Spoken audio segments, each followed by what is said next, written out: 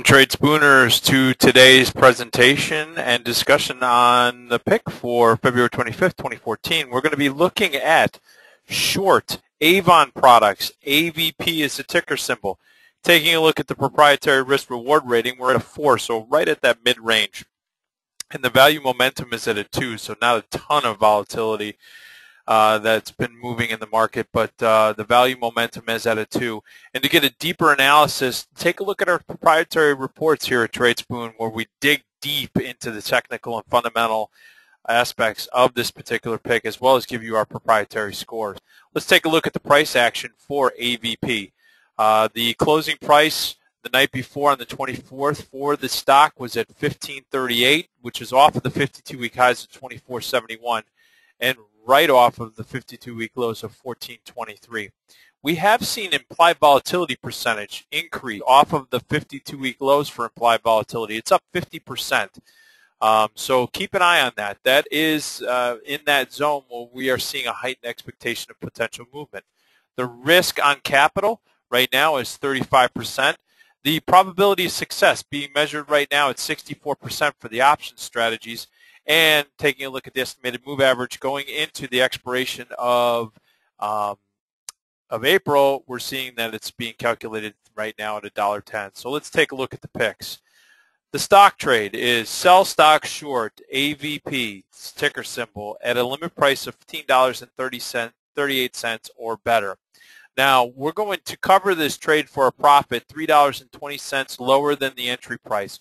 So that would be $12.28, or in other words, $3.20 lower. We'll also put a buy stop limit, $3.20 above, which would get us up right around that $18.58 mark. And we're going to work both those orders good till cancel. Remember, use prudent size management on this, so you should not be using more than 3 to 5% of the cash available at the time of this trade. Let's take a look at the single leg options trade.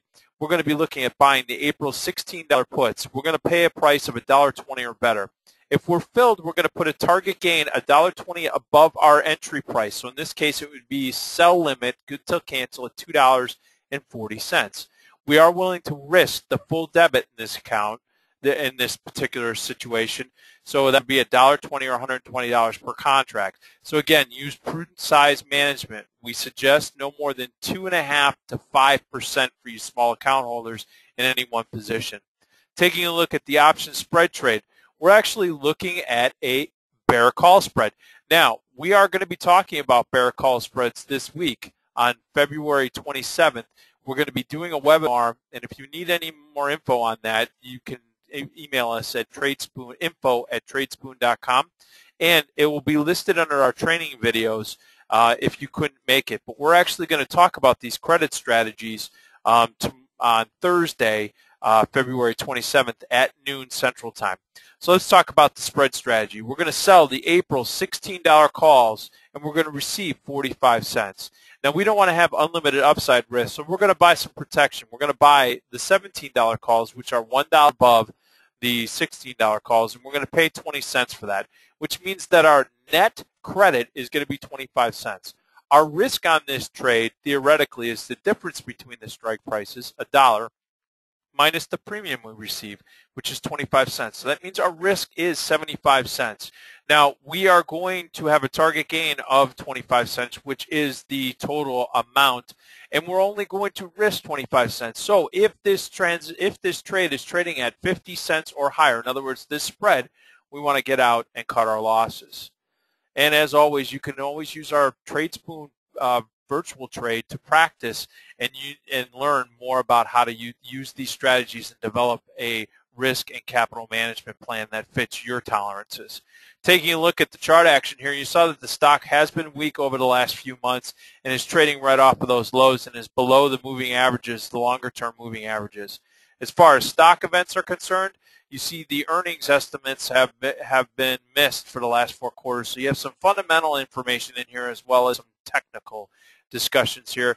And one thing that you always want to look for in this particular section is if there are earnings, and right now we don't have any listed. News and commentary as of the going into this particular pick is listed right here under the news and commentary.